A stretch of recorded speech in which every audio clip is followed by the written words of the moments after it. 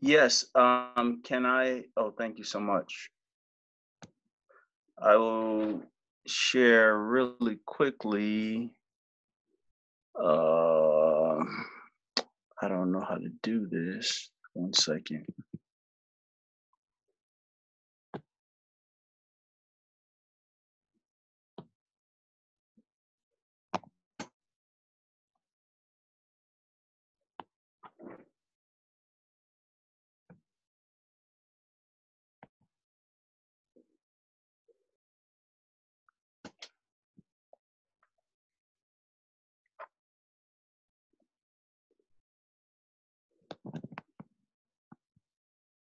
I believe everyone can hear me. Yes, yes, we can hit you. We can hear you. Okay. Do you want to mute everyone?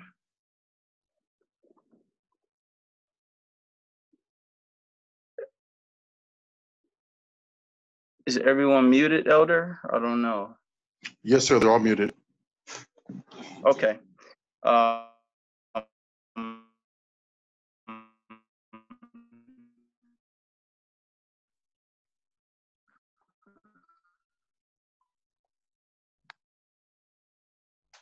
there we go.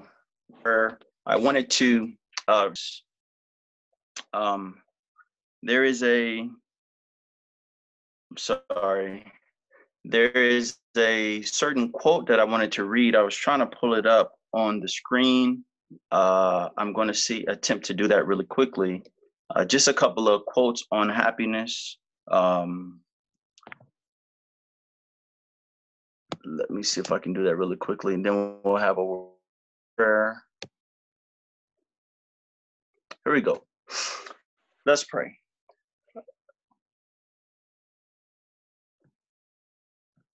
Were you able to see that? We can see you, brother. Are you put up a share screen? You're not able to see the screen? Uh, Okay, don't worry about it. Sorry, we won't be able to see this. Let's pray. Loving Heavenly Father, we come to you in the name of Jesus. We want to thank you so much for your patience and for this opportunity to consider our happiness. It is something that oftentimes is challenged, probably every moment of the day. A great deal of our efforts is going into maintaining our happiness. And many of us are desperately in need, Lord. Many of us seek for happiness from the wrong sources. So I pray that as we read your word, as we consider happiness, its source, where it comes from, that you would strengthen us, that you would help us to be a more happy people, even in the midst of a storm or a trial or a difficult time. Bless us to this end. We ask for the Holy Spirit, for we ask in Jesus' name. Amen. Amen. I wanted to first read here a little bit about happiness, so that we can understand a little bit about the sources of happiness. I took up a lot of time already, so I don't think I'll be able to. I don't think I'll be able to go to the infographic. But let's go ahead and read here. It says the golden rule makes happiness. This is coming from My Life Today 165. It says all things whatsoever ye would do that men should do to you, do ye even so to them. It says the Savior taught this principle to make mankind happy, not unhappy, for in no other way can happiness come. God desires men and women to live the higher life. He gives them the boon of life, not to enable them merely to gain wealth, but to improve their higher powers by doing the work he has entrusted to mankind. It says the work of searching out and relieving the necessities of their fellow men. Man should work not for his own selfish interests, but for the interests of everyone about him, blessing others by his influence and kindly deeds. This purpose of God is exemplified in the life of Christ, or in Christ's life. Just again, brothers and sisters, bringing to our minds, I read this before, but I think it's important to emphasize our greatest happiness will come in doing for others. It will not come by doing for ourselves. And unfortunately, our life education has been such that we have been taught to seek for our own happiness by doing things for ourselves. And many of us are afraid for that not to be a reality. In other words, many of us are afraid and think that we will not be happy if we are not able to do things for ourselves or just be selfish. I want to keep reading here. It says, "It matters not what our position may be or how limited our capacities. We have a work to do for the master. Our graces are developed and matured by exercise. With the truth of God burning in the soul, we cannot be idle. The happiness we shall experience in doing will compensate even in this life for every effort. Those only who have experienced happiness resulting from self-denying effort in the service of Christ can speak of the matter understandingly. It is indeed joy so pure, so deep, that language cannot express." Our high calling, 186. Two more statements here. It says, "Christ makes his church a beautiful temple for God. Where two or three are gathered together in my name," he declared, "there am I in the midst of them." His church is the court of holy life, filled with varied gifts and endowed with this Holy Spirit. Appropriate duties are assigned by heaven to each member of the church on earth, and all are to find their happiness in the happiness of those whom they help and bless. So not only is it in serving others outside of the church, but the various duties that God has given us within the church, we're to use those talents and we're to take advantage of those duties by blessing others and helping others. Signs of the Time, March 1st, 1910. And the last one here says, "The world is full of dissatisfied spirits who overlook the happiness and blessing within their reach and are continually seeking for happiness and satisfaction that they do not realize." This is just bringing to view again, as the Bible says, the eyes of a man are never satisfied. We put so much effort into trying to be happy, not realizing that the end result of all of our selfish efforts will end in unhappiness. This is what she's confirming here when she says,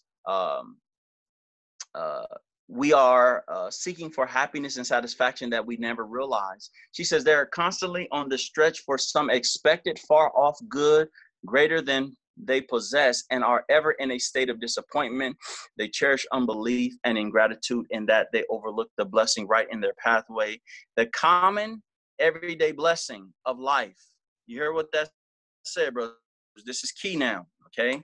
Because things that are common, we don't consider as blessings. Oftentimes, it has to be uncommon. It has to be something that we can mention to someone else and will cause them to say, "Oh, wow, those are the things that we need constantly. We believe we need constantly in our life to be happy."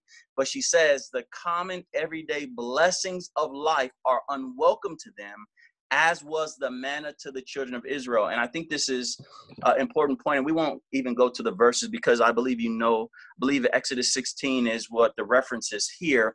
When the children of Israel received the blessing of the manna, do you know what they said? They said, "What is this plain bread?" In other words, they overlooked the miracle. They overlooked the mighty manifestation of God's love in that common moment, because for them, it was just a meal. And for them, it was not even a meal that they desired. So they made it so common that they made it unpleasant. So they could not be happy in the blessing of God revealing his love to them. They could not be happy ultimately with Christ. Because don't forget, that manna was a symbol of Jesus. So where their highest joy should have been found in God manifesting himself and his love for them and his ability to save and provide for them, they overlooked that for some other selfish desire. I encourage you, brothers and sisters, the health of your mind is tied to happiness. And that happiness is tied to common blessings. It's tied to serving others outside of the church as well as inside the church. And it is hindered by us self-serving or serving ourselves. So may the Lord bless us as we consider that we already have the secret to happiness. We just need to make sure that we don't allow the blessings of the Lord to pass by unnoticed. Let's have a word of prayer. Loving Heavenly Father, we come to you in the name of Jesus, and we consider that we're surely living in a time where there is so much unhappiness and lack of appreciation. but we want our minds to be set aright.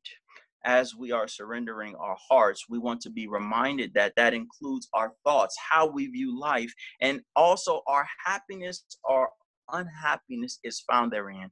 May we be a happy people as we understand how to be happy and the blessings that have been poured upon us daily and the common things of life even. May you help us to trust you and to believe you and to have new minds. This day we ask and pray, even for your forgiveness for not acknowledging your goodness to us. Help us to this end, for we ask in Jesus' name. Amen.